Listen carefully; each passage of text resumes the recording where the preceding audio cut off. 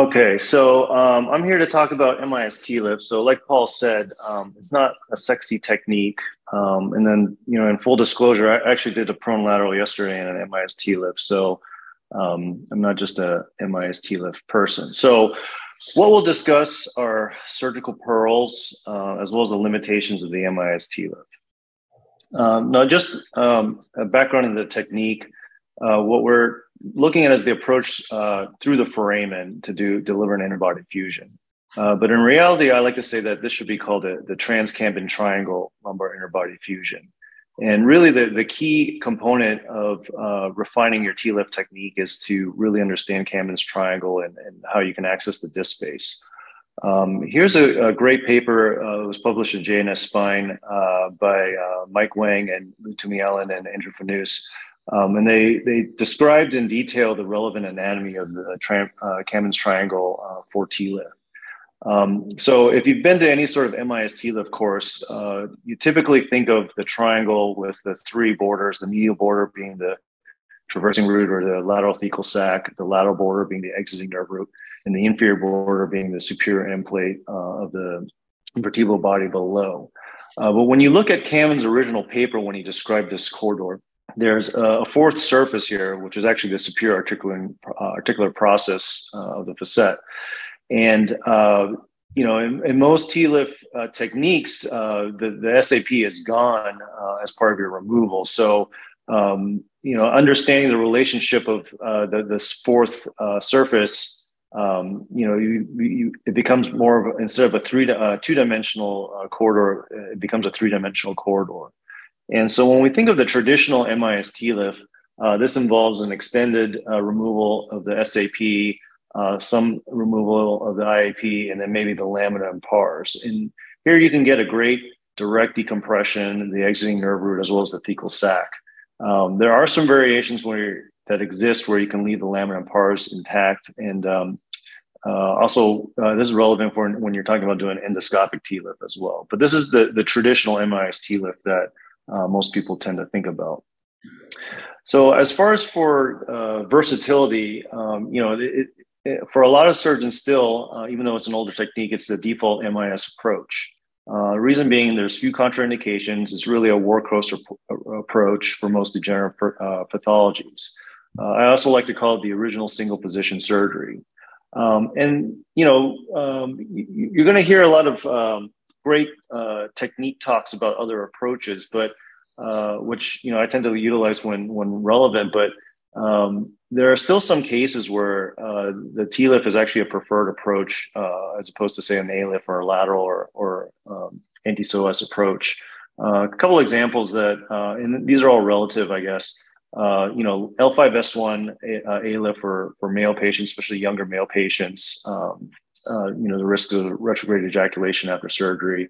And also in certain instances with the L4-5 with either a high iliac crest, the transitional anatomy that was alluded to earlier, and where the plexus is basically pooled anterior. So, these are still cases where, even if it might be useful to be proficient at a TLIF.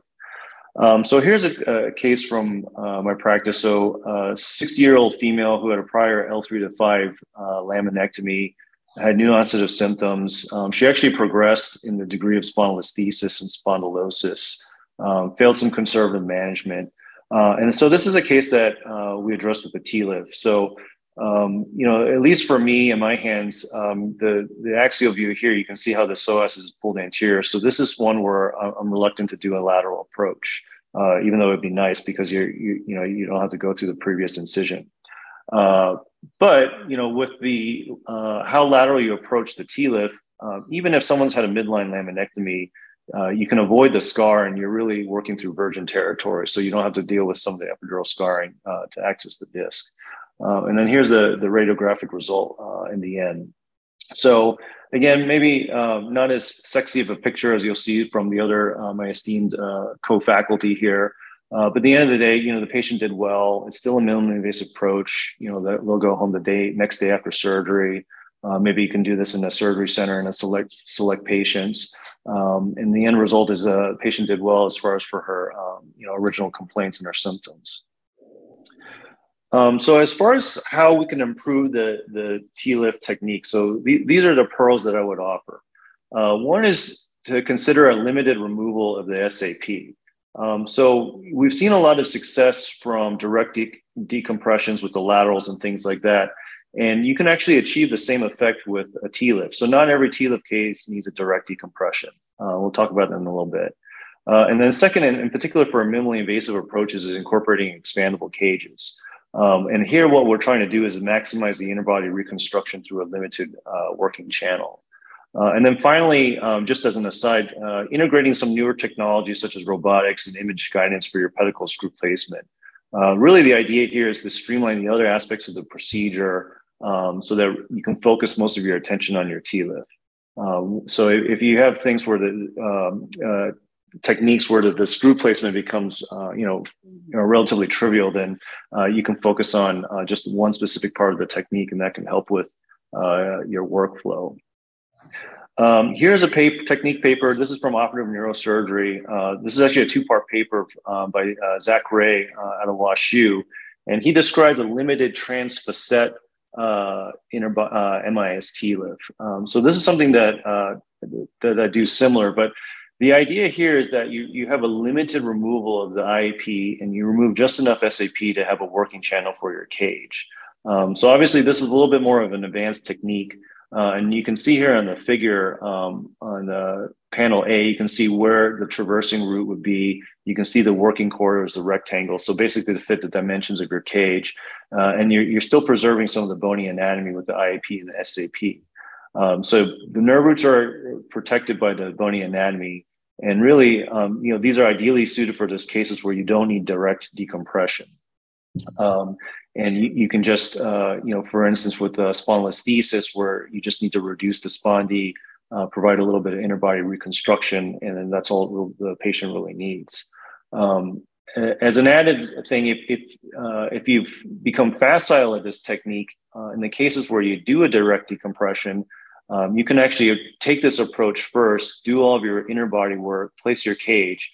Because when you think about what's really, why do people not like MIS TLIFs? Because they don't like the nerve root hanging there. They don't like having to put instruments in and out of the disc space. So if you can utilize a limited technique like this, where your relevant neural anatomy is protected, put your cage in, put all your dangerous instruments in, be done with that part, and then go back and then do your direct decompression. That's I feel like that's a safer way to go, and you probably minimize your risk of durotomies and things like that, and nerve root injury. So the second point, talking about incorporating expandable cages. So there's, I would say there's two sub-variations. There's the bulleted cages. So this is the familiar kind of approach that pretty much everyone's familiar with. And these have gone through several design iterations over the years. And a lot of modern designs, they go on fairly low profile, and they'll have lordosis that you can increase up to 20 degrees in some designs. Most of these have some sort of option to backfill the cage. So once you've expanded the cage from a collapsed position, you can put graft in afterward. And then the advantage of this type of design is fairly straightforward. You just take advantage of your trajectory where you're aiming across the midline to place your disc, more or less in the disc space. Disadvantage here is that you have a higher potential of subsidence. Part of that is probably because where you're putting the cage is along the channel of your disc prep. So if you're using paddle shavers and things like that, despite being careful, like most of us are, you can still get some bony violations, and that might get exacerbated when you expand the cage after you insert it. And then as far as for other expandable designs, banana cages here. So these include an articulating mechanism that allow you to place the cage anteriorly along the apophyseal ring. So you can take advantage of some of the denser bone along the end plate. Again, you also have options to backfill the cage after full expansion. And then since the cage is placed relatively anteriorly, if the anatomy allows and you have significant or sufficient anterior to posterior spacing, you can actually stuff a lot of graft behind your cage. And then that's a great area where you can get some good arthrodesis. The other advantage is that since you're turning these cages, you can have a longer footprint. So something like this, you can come into up to a 36 millimeter footprint. which compared to a traditional TLIF cage, you're not quite in lateral cage territory, but you're getting closer. The disadvantage of this is there's an additional learning curve. So there's more disc prep involved. There's a little bit of nuance in terms of maneuvering this because essentially you're relying on the anterior annulus to be intact to be able to slide the banana cage to orient it. But I think in a lot of cases, once you take the time to become facile at this technique, it's a fairly powerful thing that you can have in your arsenal. And again, part two of Dr. Ray's paper, they looked at their experience using this particular cage.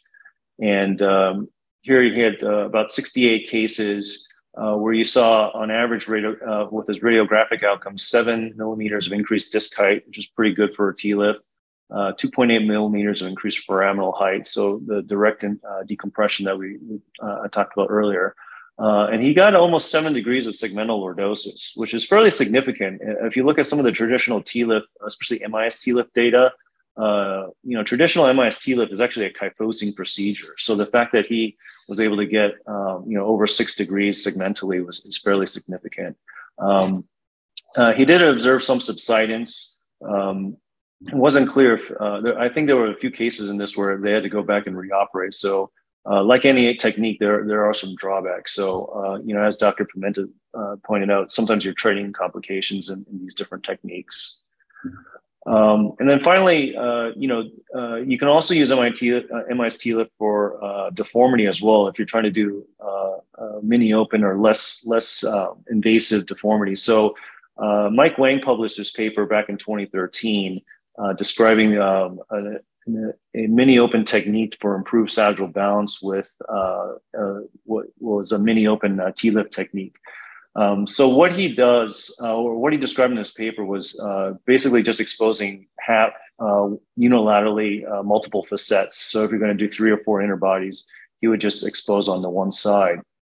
And then you do your facetectomies, and then you access your disc space and you're able to place a lot of cages. And then the rest of the screws you can place percutaneously, either through separate stab incisions, or if you want to do a midline incision and go above the fascia. That's what I tend to do.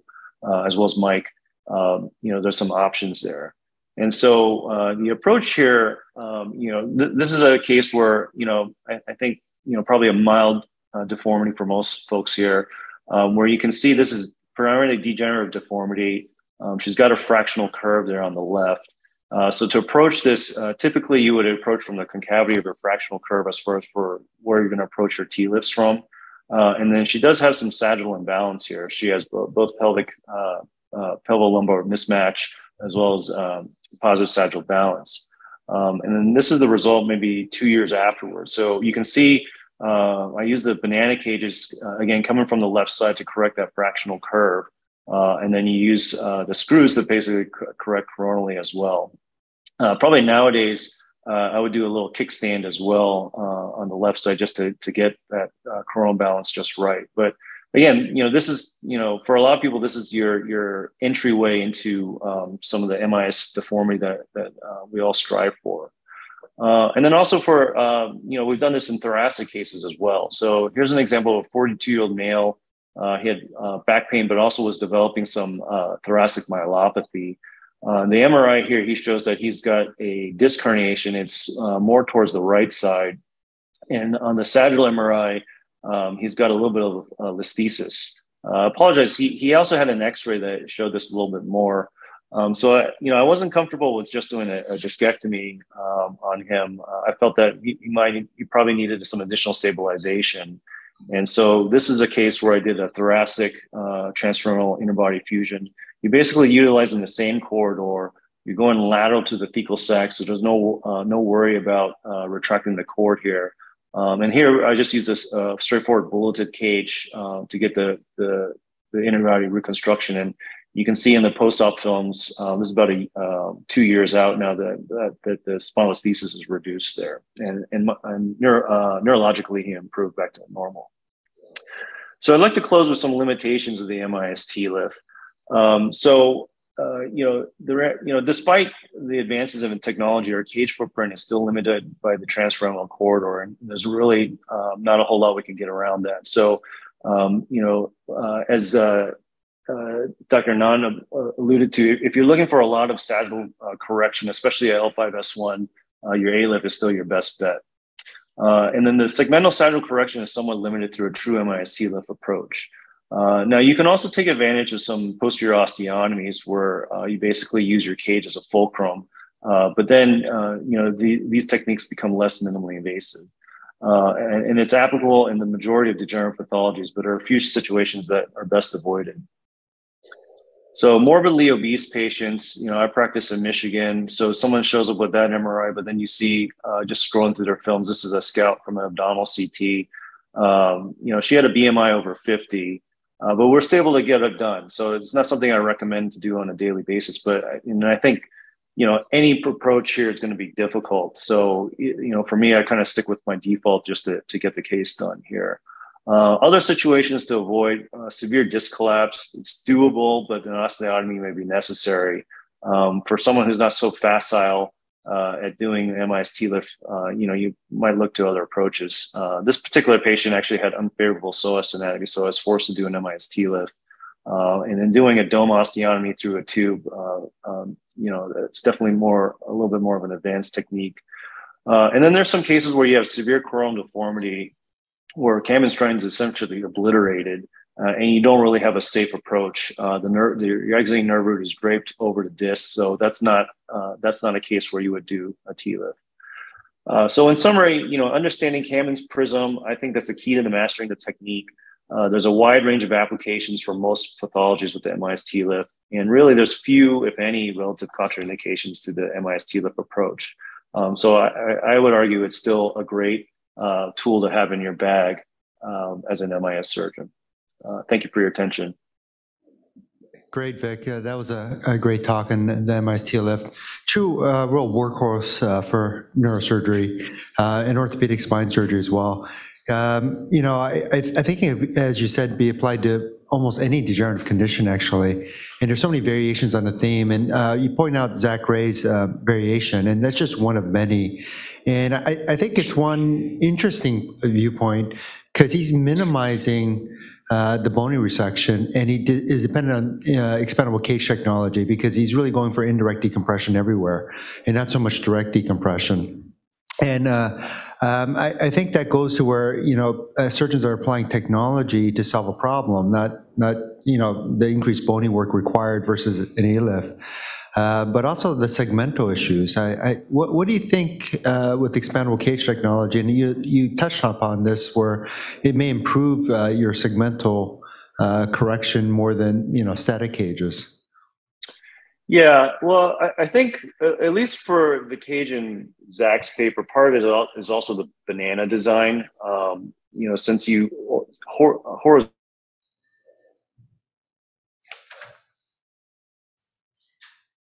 increase lordosis, but also in the other cases where you have a cage that will go in parallel, but then you can expand it up to like 15 or 20 degrees. So I just think that this is one area where the technology has definitely added some weapons in our arsenal to address things. So, maybe that, if you're doing a bunch of laterals and you don't want to do an ALIF, that L5S1 TLIF doesn't look so bad.